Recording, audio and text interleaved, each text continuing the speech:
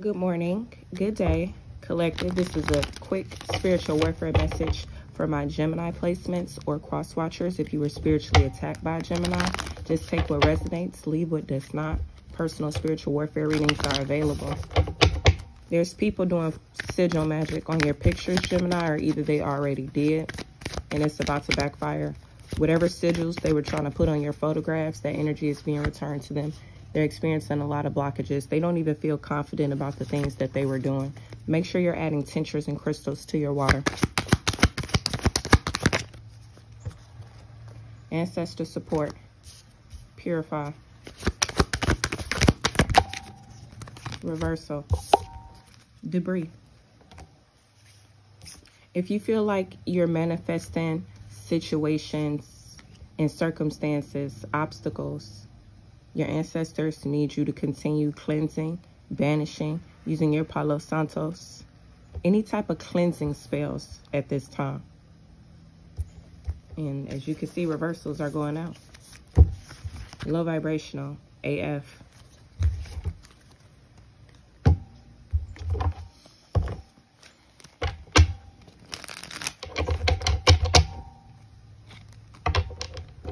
Keep listening to your own intuition. Meditating, practicing stillness, and filling your own cup as the Queen of Cups and High Priestess Gemini or placement cross watcher.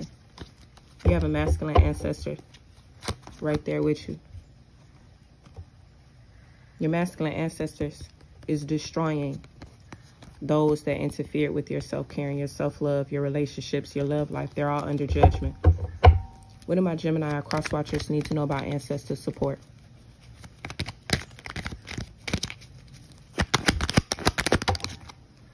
Ace of Swords, that's the truth. Ancestors is on their ass, Gemini or cross watcher. Take it how it resonates. They about to repetitively see their own deaths and dreams. Clarify, debris, and purify. Oh, okay. Clarify, reversal.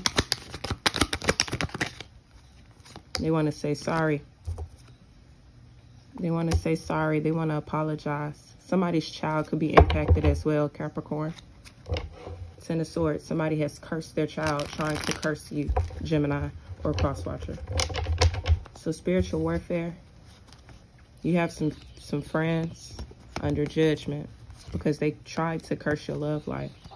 Have you manifest going towards someone that will only use you for sex, your intuition, then leave you out in the cold after stealing your energy and going towards somebody else? Listen, a liar, cheater, and a thief.